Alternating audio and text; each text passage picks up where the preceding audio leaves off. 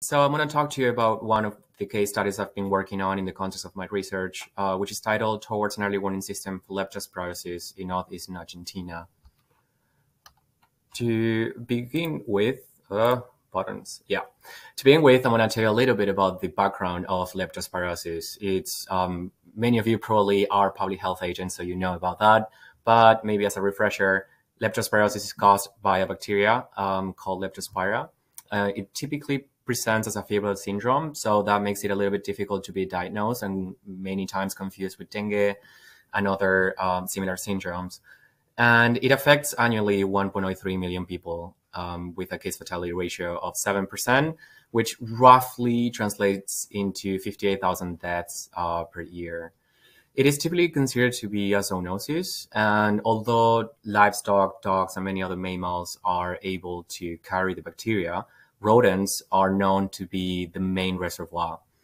And the way that these rodents end up communicating the bacteria to people is through multiple transmission pathways. We can identify recreational pathways, occupational exposure, and also associated with extreme weather events. And in the context of this study, I'm going to focus mostly on the occupational side and the extreme weather events. So to understand how people end up getting infected and also to understand why leptospirosis is climate sensitive, we need to go a little bit up in the system and understand how the climate pattern is influenced in South America, particularly by one of the main forces, which is the El Niño Southern Oscillation, which is a couple ocean atmosphere pattern, which is characterized by presenting two distinct phases. We call them El Niño and La Niña. And they tend to have influences on the amount of precipitation in specific areas and also in the temperature. As I said, there are two main type of phases, and the most important one, or the one that we are mostly interested here in this case study, is El Niño, which it is not homogeneous all across South America. We're going to see, for example, that in northeastern Brazil, it creates droughts, but in places like Peru, we're going to have big flooding events and sudden increases in precipitation. And that's particularly where this case study is located, in northeastern Argentina. So yeah, just to, this is just as a representation matter. Here you can see that during an El Niño event, the sea surface temperature at the Pacific Ocean increases. It has positive anomalies, and that leads to an increase in precipitation and flooding events.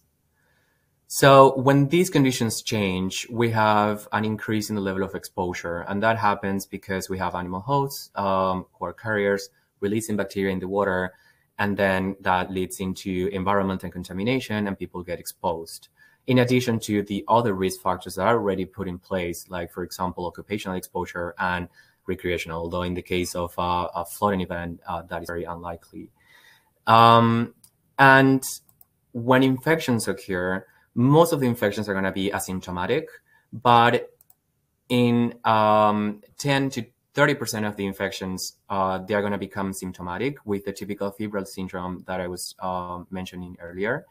And 10% of these symptomatic cases are going to become severe, requiring hospitalization, and that can lead to potential death through kidney failure or pulmonary hemorrhage. The thing is that when we're working with surveillance data, the only cases that are captured are the symptomatic cases and those that require hospitalization.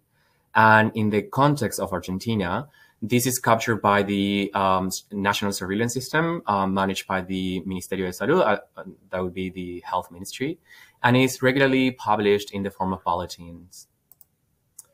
So in this context, what we were trying to do is to first characterize the effect of hydrometeorological variables on leptospirosis cases in Santa Fe and Entre Rios, and two provinces in northeastern Argentina, and also to evaluate these potential candidate models in their predictive performance to start setting up a potential climate-based early warning system. So we worked with surveillance data for these two provinces. This is made up of confirmed cases, and we can see the distinct outbreak pattern here. It's normally made up of irregular outbreaks. So we see a big one in 2010, 2015 and 2016, but it's pretty much, we have these outbreaks all across the time series. And also you can see here that between the two provinces, there is a big river, which is called the Paraná River. And it's also a main, it's associated with big flooding events. So we incorporated that, their monthly values together with monthly precipitation values, and also the Niño Index 3.4, which is, as Emily already mentioned before, the sea surface temperature anomalies in the Pacific Ocean region 3.4. So what we did is basically assume that case counts had a negative binomial distribution, and we developed a model in which the log of the risk follows this linear predictor I'm showing here, which is first of all defined by the annual population size, which we included as an offset, in which makes this model able to estimate the risk. A set of combination of climate hydrometeorological predictors. And not only we use the monthly values, but we also included lags from 0 to 5, because we didn't only assume that the impact of a specific amount of precipitation would rely only on this particular month, but we also assumed that it could have a delayed impact up to 5 months. And also, we included temporal random effects. We included seasonal random effects, which is represented here by delta with the function random walk 2, and annual random effects, which we extracted from an IID distribution. Basically, these temporal random effects are able to come into place to replace all those variables that we weren't able to manage, or we weren't able to measure in these two provinces. And that is one of the strengths of this methodology, because normally when we're working with surveillance data, we don't have access to this information or to the entire information about the system. One last thing that I'd like to mention here is that we follow a modeling framework of increasing complexity.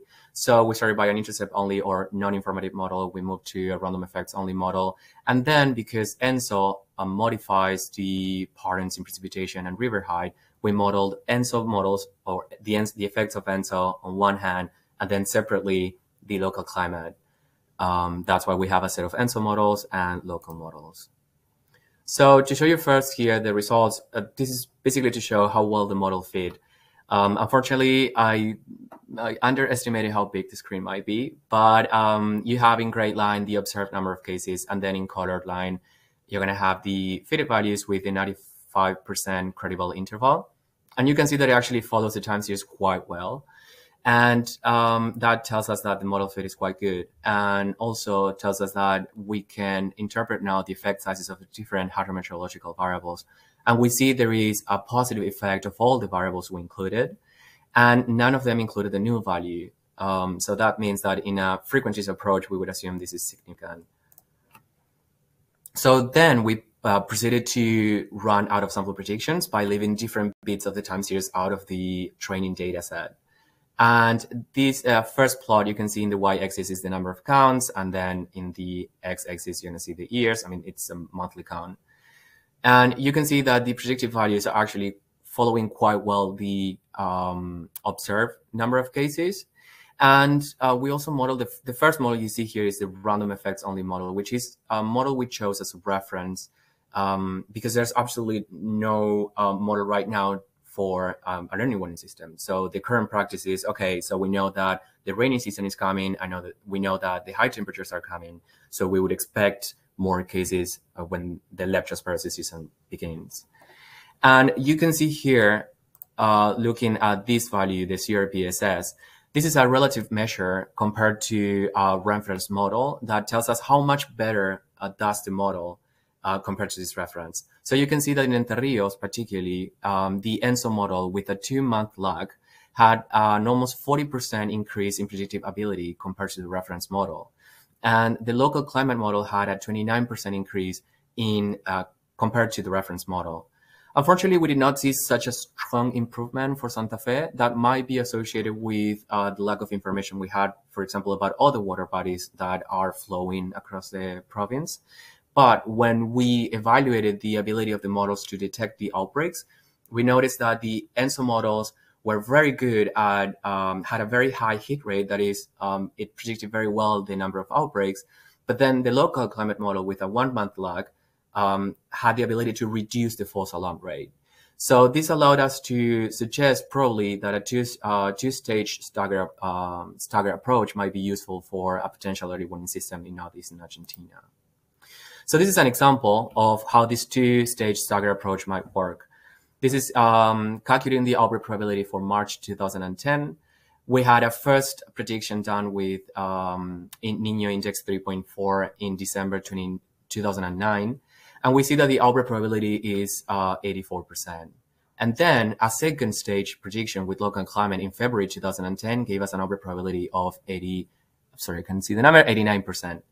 So if I was a public health official, I would be deploying intervention strategies to prevent these outbreaks from happening. For example, one way of doing that is by deploying pre-exposure prophylaxis or identifying population at risk, like, for example, people living in slums or close to flood-prone areas. So some closing remarks. One of the really positive things about leptospirosis is that it is so climate sensitive that it has very promising potential for a climate-based early warning system in North-Eastern Argentina.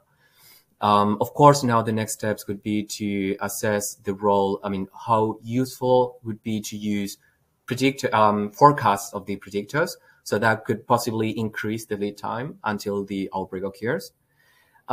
This is another example as what Raquel, Rachel, and Emily have already shown today, about how climate services can be tailored for public health purposes. And then last but not least, in the context of a global change, we need to keep developing these prediction tools in order to protect people, because these vulnerable populations are becoming more and more at risk. So thank you very much.